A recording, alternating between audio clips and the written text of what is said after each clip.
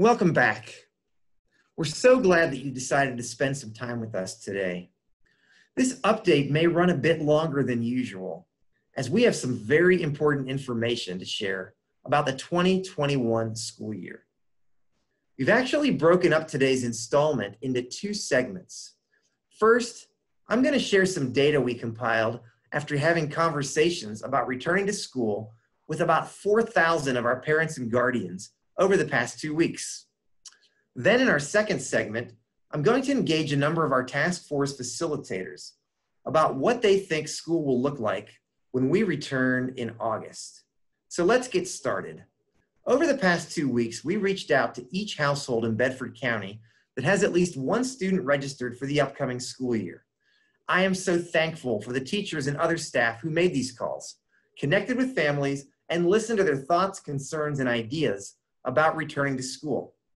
As of July 1st, we had connected with 3,991 families, which represents 64% of the total number of households.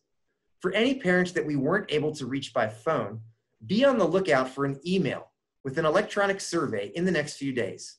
Please complete that survey quickly so that we can better understand your individual situation and prepare as best we can to support your child or children this fall. At this point, I'm going to share my screen and summarize 4 of the major data sets that resulted from our outreach efforts.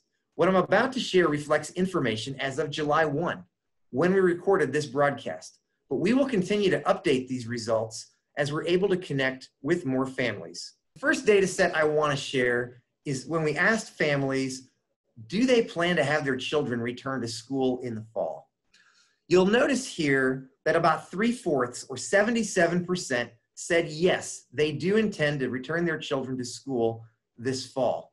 You'll also notice that a very small percent, about 4%, indicated that they would not be having their children return to the fall, which means that everybody else hasn't decided at this point and wants some more time to make that decision. The next question I want to share the results from is, if you don't plan to send your children back to school, would you be interested in a 100% remote learning option? Again, we only asked this question to those that didn't say yes to the previous question about returning to school. So of the families that we asked this question to, about 3/4 or 75% said yes, they would be interested in a 100% remote learning option. About 11% said they wouldn't be, which left about 13% saying that they haven't decided yet. And this question, I think, is on the minds of a lot of people because transportation is proving to be one of the biggest challenges for us to return to school safely. So in this question, we asked, are you willing and able to transport your children to school by car if necessary? And the results here say that about 2/3 or 66% say that they can drive their children to and from school, where about 17% are saying they cannot, and another 18% are saying they might be able to, or perhaps they can only provide it part of the time, maybe in the mornings, but not the afternoons, maybe certain days of the weeks, but not others. As we talk about remote learning and also other options that we may be considering for returning to school this fall, one of the questions that is really important is about internet access.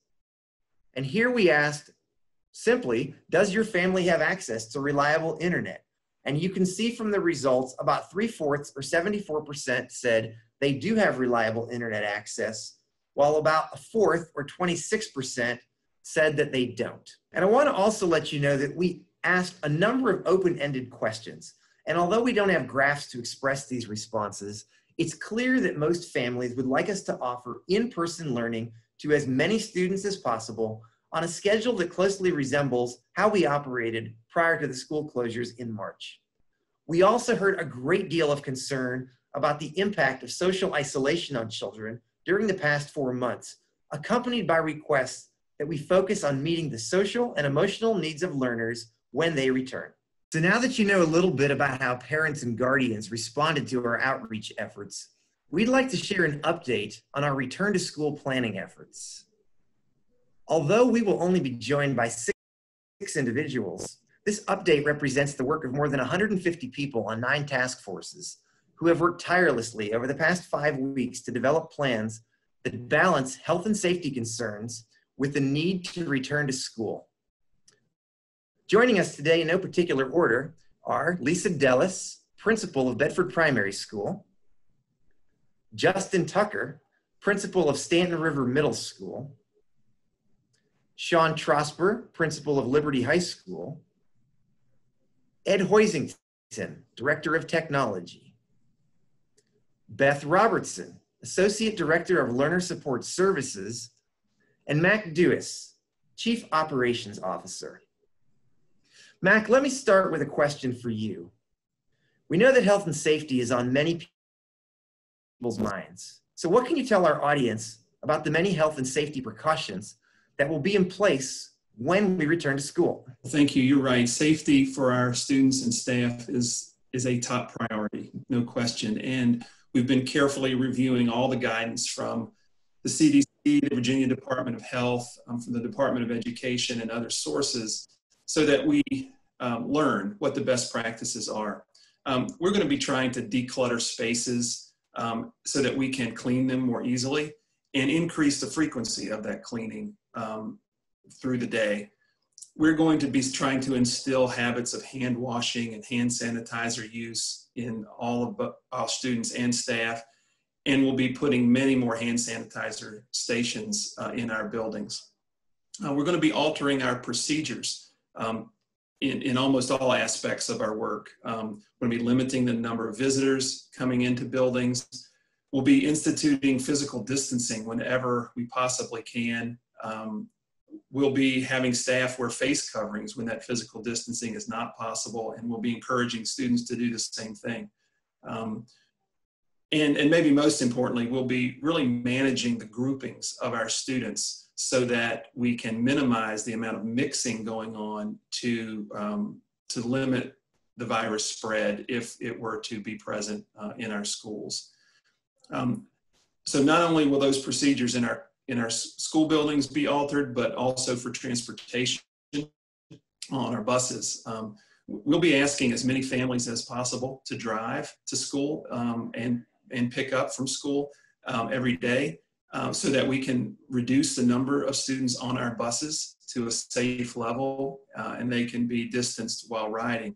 We plan to have 1 student per seat. We'll have hand sanitizer stations on the bus for getting on and off, and drivers will be monitoring where on the seats students are even sitting so that we can maintain as much distancing as we can during the bus ride.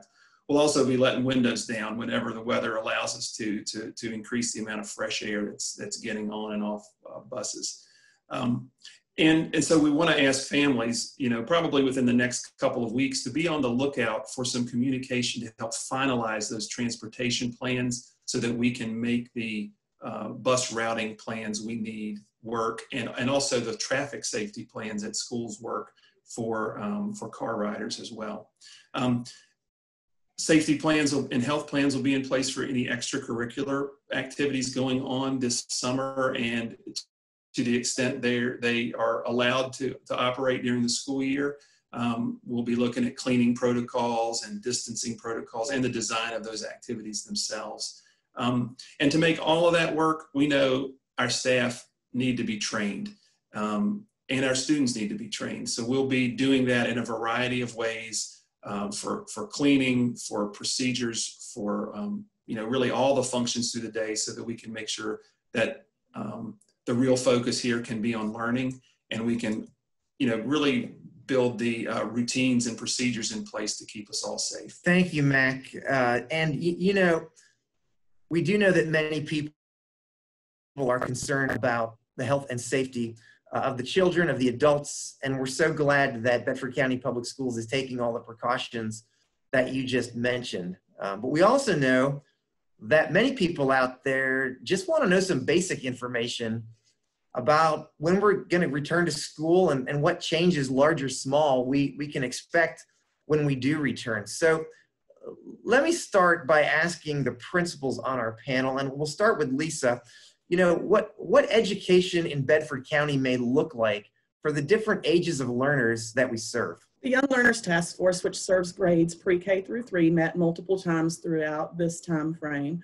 We really focused on what the developmental needs are for our children, as well as academic and supports that families may need at home as well. Our conclusion was that all students from preschool through 3rd grade would benefit from face-to-face instruction daily. So our plan is for all students in preschool through 3rd grade to attend school daily for that face-to-face instruction. This was confirmed by input from family surveys that that's an area that they really and truly felt was important as well. In order to promote the safety of our students and health of our students and staff as well, we are going to obviously follow the health and safety plan that Dr. Dewis mentioned. Part of that will be ensuring that we have smaller classroom sizes to utilize the physical and social distancing recommended by the CDC and Virginia Health Department. This will likely impact some of the classroom locations. In fact, at this point in time, in working with the larger group of facilitators, we've determined that all students preschool through 3rd grade will be served in the elementary schools along with some of the 4th graders.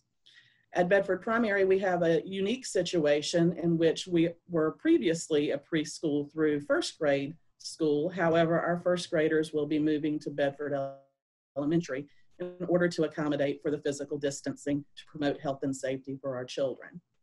In addition, we're going to limit transitions within the school environment for groups of students to prevent mixing of groups.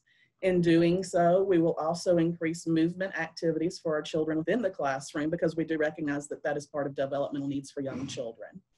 Teachers and staff will rotate in and out of classrooms to support the students in their locations.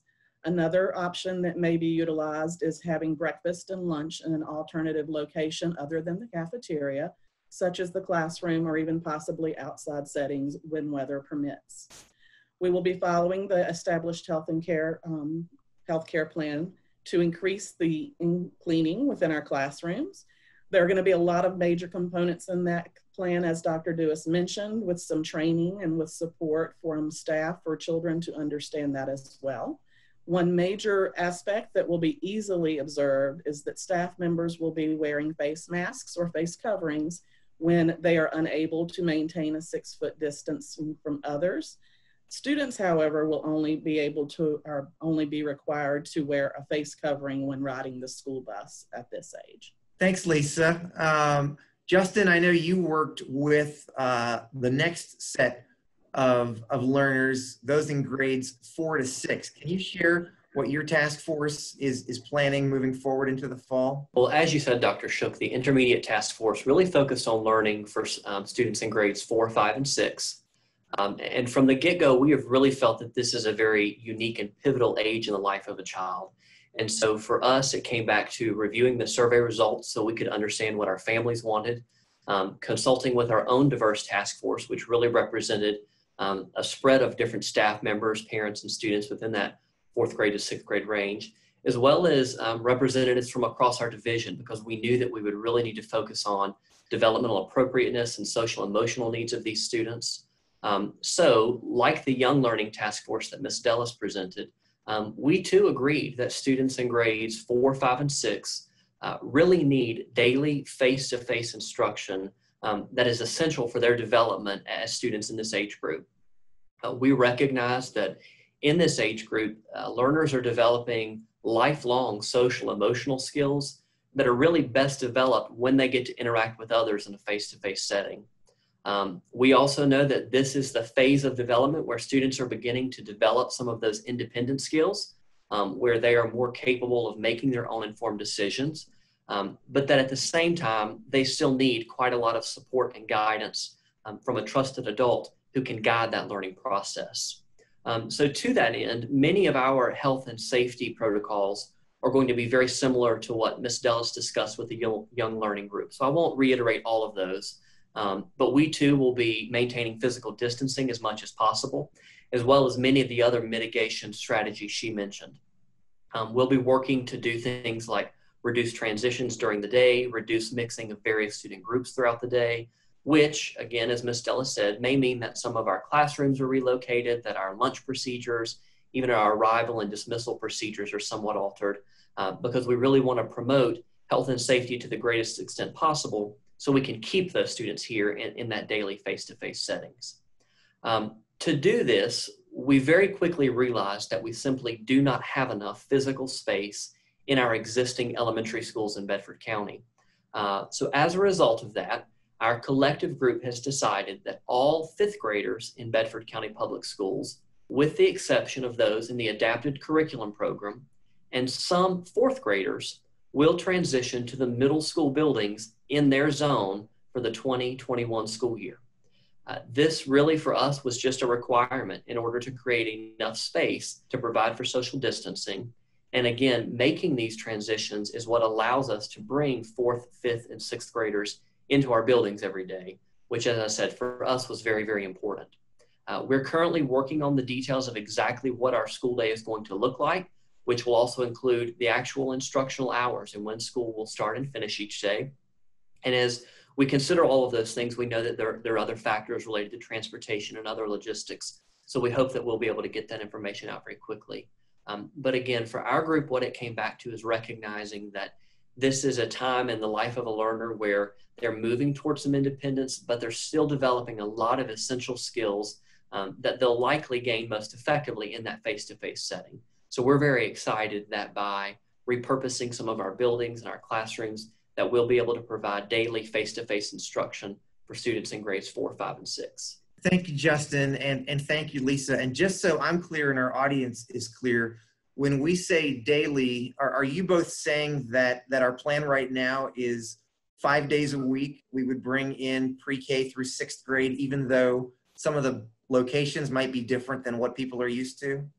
Yes, sir, that's correct. Our plan is that these students need as much consistency and as much engagement in the learning process as they can get. So we're planning for a full 5-day week. Okay, and have you talked at all in your task forces about if the school day is going to be the same length as what people are used to? Or what is your thinking around that? We've talked about that in the intermediate task force level, both among our task force as well as the greater group of facilitators, recognizing that there are a lot of operational factors at play. Transportation and our ability to maintain group sizes on buses may have an impact on when we can start and finish school each day. We also recognize that part of the time that we build into each school day is simply for transitions, from moving from room to room, moving to the cafeteria, and some of these things won't be the same as they've always been. So at this point, we do not have an exact decision about the length of the school day, but it's certainly something that may be somewhat altered for students in the intermediate group. And Lisa, is your task force and the group thinking about, again, a possible alteration to the school day that parents and families are used to from previous years? As Mr. Tucker mentioned, we are looking at that to be possibly a little bit different than what we have experienced in the past. Those transitions and times that were more downtime, we can actually use as more instructional time and working with kids to meet their needs. So there may be adjustments to start and stop times at the youngest learners level as well. Okay, well, thank you both again. And at this point, I want to bring Sean into the conversation because it sounds from what Lisa and Justin are sharing with us, we are prioritizing daily in-person learning opportunities for our youngest students up through the sixth grade. And it also sounds like we're going to be moving some of our upper elementary into the middle schools in order to keep things healthy and safe following the guidelines that Dr. Dewis and others have shared. So what can you share with our audience about learning and what it may look like for the older learners, those in grades 7 through 12? Yeah, thank you, Dr. Shook. So I served on the adolescent task force, and you know, when we worked through our challenges of trying to bring students back, we had to consider a number of priorities. And first and foremost, which is always a priority, is the safety of our students. And so we had to think about their physical safety and how to maintain social distancing guidelines and understanding contact tracing with considering the building capacity, just like the other task forces. And alongside student safety is the emotional safety. And so we really decided with our schedule to prioritize relationships with students and staff among peers. And so at the forefront of all of our discussions were student mental health, students who may come from traumatic backgrounds, students with disabilities, and there are those that just struggle with school and need additional support. So we wanted to make sure that we connected them with school also in a way that's meaningful for them. Another priority was that we wanted to really maintain the fidelity of course requests that students have developed along with their counselors so they can continue to progress towards graduation as we come through this upcoming school year. It was important that we provide face-to-face support with the teacher of record and with students. And so we wanted to provide a structure where that was possible. And another really a big challenge, but a priority for us was recognizing the importance of electives in this adolescent, middle, and high school schedule. Those courses really connect students to school. They play such a big part in our culture. And so it was important that we provide that, but it is going to look a little different. And so the challenge with maintaining those priorities is that the guidelines provided by our Department of Education and by the CDC, they don't really describe a traditional middle and high school schedule. So really under those guidelines, we cannot just run a traditional bell schedule like we're used to. And so I want to take just a few minutes just to describe that schedule. And so as we've already said, K-6 is going to go to school all day, every day. And so to do that and to protect social distancing guidelines, they are going to have to spread out. And so what that means is we are going to have students in grades 7 through 12 in Bedford County are now going to be located at the high schools. And at the high schools, we believe that we can provide a meaningful learning experience for those students while they come in a modified format. So here's kind of what it's going to look like for adolescents. The first is we're going to connect each of our students to a learning coach. And so students will be assigned to a cohort of students that's run by a staff member who will serve as their primary academic and personal growth coach while they are on campus. And so students will have the option of coming into that coach's space either daily or on a schedule agreed upon by that student and coach. What we're going to do is we're going to set up an A-B rotation. So every student will be a part of either an A group or a B group. And so that way we can keep our buildings at that 50% capacity that's going to be required for much of the phasing guidelines. And then students can come into the building, have access to their teachers and their learning coach 2 to 3 times a week on this schedule. We also hope that we can provide some flexibility to where some students who need to come every day, if that's what their coach or their case manager or an IP team, for example, agree upon, we want to provide that flexibility. But then also there's flexibility for those that may not necessarily need to come in every day and who can do their work virtually. As far as instruction goes, each of our teachers are going to be expected to maintain a virtual presence. So they're going to have to provide instruction, support, content delivery, again, primarily virtually. And so students will work on their coursework primarily in this learning coach's space, and teachers will have office hours where students can come to them and teachers can provide guided assistance through individualized or small group instruction. So students can work with their learning coach to schedule times to go to that teacher of record and receive that instruction, again, under those guidelines established by the CDC and the Department of Education. And so really each day students will work with that learning coach to create a schedule to decide where they're going to go and who they're going to work with. Our schedule will kind of operate on a semester schedule because one of the things that we've heard is that when a student takes a full course load, so most students in middle and high school are working on 6 to 7 courses at a time. The feedback we heard from families is they were pretty overwhelmed with doing that all at once. And so we wanted to kind of modify that to help them focus on certain courses at a time. So first semester, students will focus on 3 courses at a time. Second semester, they will focus on 3 with the option to add a 4th course. So students will have a minimum of 6 courses and a maximum of 8 courses that they will achieve credit for throughout the school year. Again, just to really think about the feedback that we receive from our families. And then finally, electives. So some courses work pretty well with virtual learning and can easily adapt, and some just don't. And there are certain electives that was really important that we allow face-to-face time as much as we could. And so I'm thinking of maybe a shop class, CTE, fine arts classes. And so we wanted to allow face-to-face as long as we can, but I really want to emphasize, Dr. Shook, that students will have access to be able to schedule times to work in small groups and individualized support with those teachers. But at the same time, it is going to look different. We cannot just rotate a full group of students in and mixed groups of students to do that. And so we will provide that, but again, under a modified format. And so ultimately, we've created a schedule where we've prioritized the safety of our students. We've prioritized course selection that they have worked on with their counselor, but ultimately we want to do what's best for students and provide a meaningful learning experience. And so that's kind of an overview of the Adolescent Task Force. Thank you, Sean. And we know that that group that you've been working with has really been challenged in this space, as the other groups have as well, but where the younger groups are more focused on, I think, some of the health and safety and mitigation strategies and are still keeping that face-to-face continuity in line. This adolescent group is approaching things from a very different way. So I like what you said. I think for our 7th through 12th graders, school is going to look and feel very different. And we're asking everyone to work with us to make this successful because it will be very different. We're going to be asking a lot of our students, we're going to be asking a lot of our teachers, and we're going to be asking a lot of our families to make all of this work. But I'm really encouraged to hear what your task force has developed and what we're planning to do.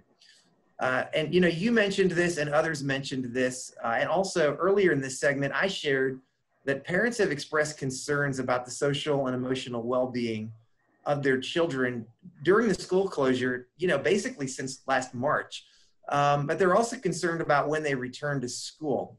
So Beth, can you share about the work of your task force and how we plan to meet those social emotional needs when learners of all ages return in the fall? Yes, I'd be happy to talk about that. It's been a real pleasure working not only with my task force, the Social and Emotional Learning Task Force, so the others, the young, intermediate, and adolescent groups. And throughout that work has been the recognition that the impact of school closure has impacted the social and emotional health of many of our learners. So one of the priorities of our task force has been to ensure that we're organizing activities around the importance of protecting the mental health of our students as vigorously as we protect their physical health right now. For the adolescent group, you heard Dr. Trosper mention the learning coach for our adolescent programs. I want to talk a little bit more about that because that's a critical piece of what's happening for our learners in grades 7 through 12. Each learning coach will have a small group of students for whom he or she will be connected for the school year. That learning coach will start the year with very specific activities, first and foremost, to help the student connect to their learning community, and then to establish personal and academic goals for course, semester, year, and long term. The learning coach will support the student in identifying post-secondary pathways or exploration of personal and career growth activities. But one important part of that is also the facilitation of the blended learning model, as Dr. Trosper mentioned. The learning coach will assist the student in assessing course progress, identifying their own learning needs, finding needed supports, and even scheduling small group arrangements for courses. One advantage also of this learning coach is it now provides a direct and single point of contact for families during remote learning times. That's something that we certainly heard from families was important when we're thinking about courses that have a blended learning element. For the young and intermediate learners, we're also going to be providing more explicit instruction in specific social and emotional competencies, which we know will enrich that academic learning experience.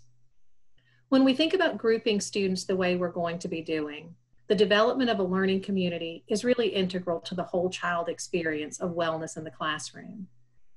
Our mental health support teams, with leadership from our school counselors at each school, will be assisting with curriculum development for social emotional learning competencies that will be delivered through natural and embedded activities within these classroom groups.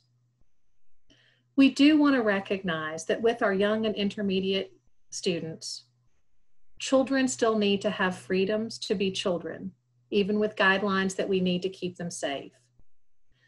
So we want to assure families that our safety protocols will be balanced with a healthy attitude towards necessary learning in social endeavors.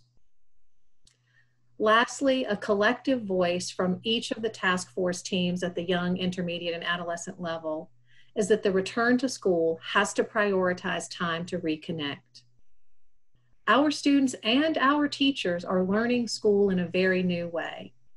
We're learning new routines, new procedures, and these initial weeks of school must be organized around ensuring that our learners feel secure and that relationships are strengthened.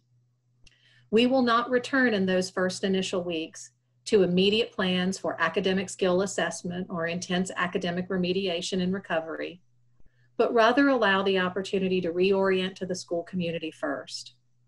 Academic work routines will be introduced once student readiness is established, allowing each student time to feel safe and secure. It's been really exciting to have teachers and school professionals who have been a part of this task force work who are really excited as we talk about the social and emotional learning necessities. And it really characterized a lot of this work as the reconnection to the why we became teachers. And that is the relationship with the students that are in front of us each day. Thank you, Beth. And thanks to all of you for sharing what learning may look like in the fall for the students that return to us. But we also know from our outreach efforts that many families just aren't comfortable returning their children to school. And that most of these families are interested in a 100% remote learning option. So Ed, what can you tell us about remote learning in 2020-21? Yeah, thank you, Dr. Shook. We did have a large number of families that did express interest in a remote option, 100% remote option. So in Bedford County, this will be a district-wide learning opportunity, which will be outside the traditional school model. We plan to provide instruction for grades kindergarten through 12th grade. This option will have its own faculty, its own teachers. We will be working closely with Virtual Virginia, which is the platform that Virginia has for its virtual schools through a platform called Canvas. We will develop coursework with Virtual Virginia, also with Edgenuity, which is an online curriculum company. So there'll be plenty of opportunities for students to really engage in learning online.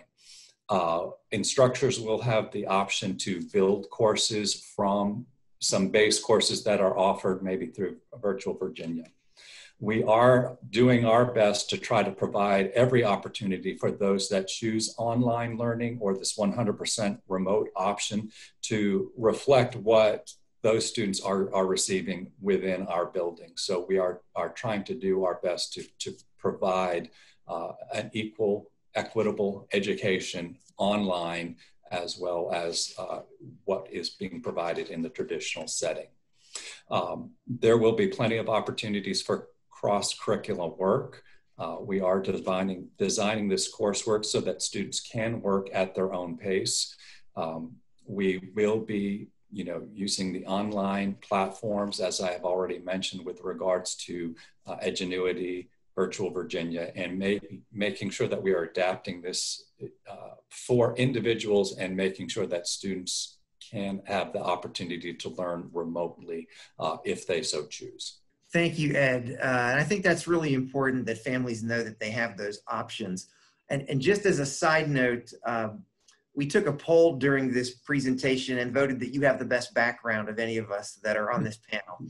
So congratulations for that as well. And it sounds like from what you're saying that having a reliable internet connection at home is really important for remote learning. And earlier we shared that about 3/4 of families are saying that they currently have that access.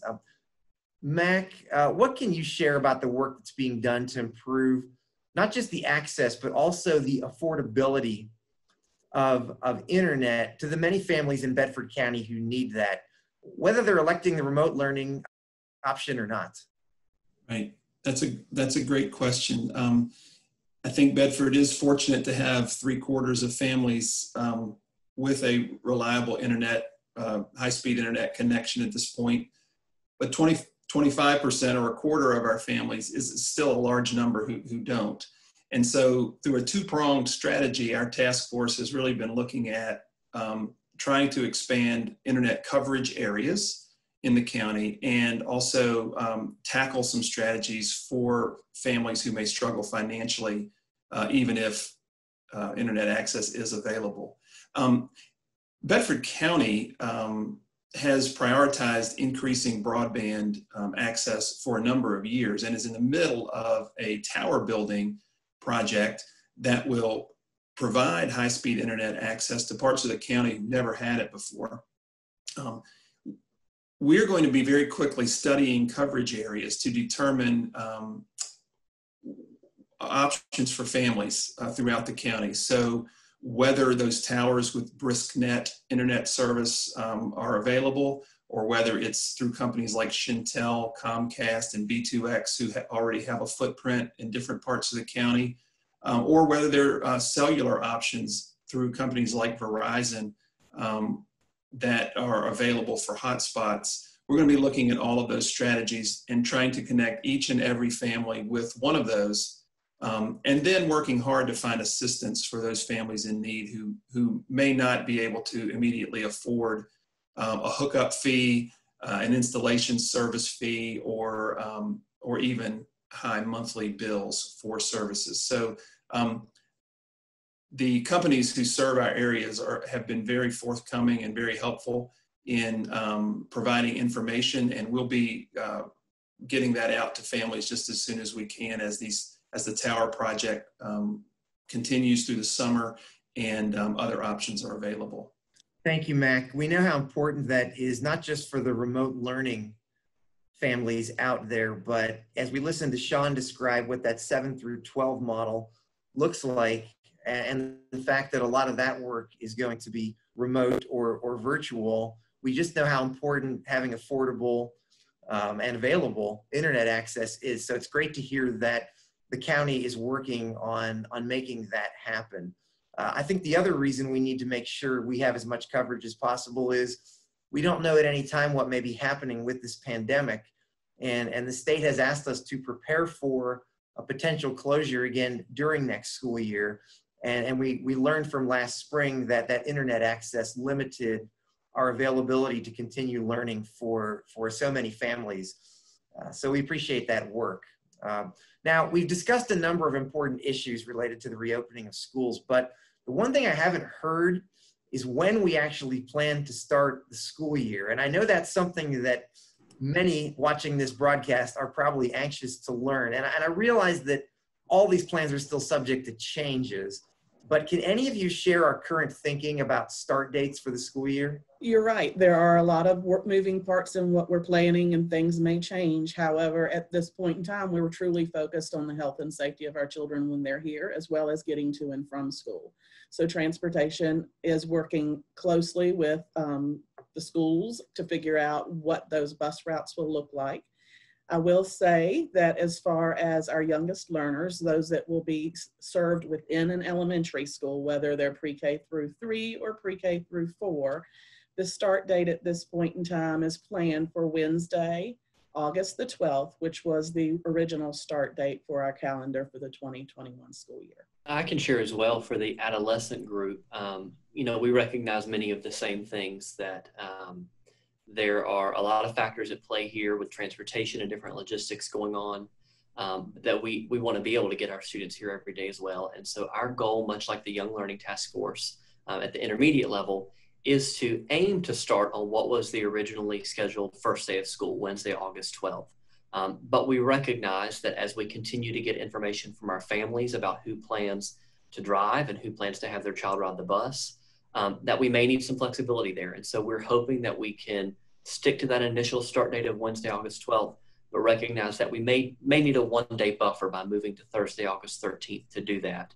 And certainly know that as these moving parts kind of reach their levels of completion, we'll have a better decision for that. But our goal is to start as close to that time as possible, just to provide the consistency and to get back to the work that we know needs to be done with our students. And Dr. Shook, we're going to allow our students in grades K through 6 some time to work through some of the operational logistics, allow school board office to provide support and prioritize that. And also, while we recognize that school will look different, what will not change is our commitment to providing high quality instruction and a meaningful learning experience. So we're going to continue to provide professional development to our adolescent teachers. And for that reason, we're going to start on August the 17th. So just a little bit later, just to allow all those things to take place. So Monday, August the 17th, we will start. Well, thank you for that. And again, I know that's one question that many of us are getting from various places in our community, from our employees, from our families, and others that are just very interested in our start dates. So, you know, we've shared quite a bit of information today, and I want to thank all of you panelists for your work on our task forces, as well as providing this update to our community. I wish I could say confidently that the plans shared today are definite, but I can't give you that promise, as our planning is constantly changing based on updated state guidance, as well as new information that we learn every day. I appreciate everyone's patience and flexibility as we continue to operationalize and refine the plans that we shared today. Once these plans are more solidified, we will post them on our website and also share them in a number of formats. Lastly, I want to remind everyone that these plans will likely change after the school year begins. So again, patience and flexibility from everyone will be the key to success. And speaking of success, I want to remind everyone that our mission in Bedford County Public Schools is to empower learners for future success. Although returning to school will require the combined effort of thousands of adults, the focus of our work needs to always be on the children that we serve.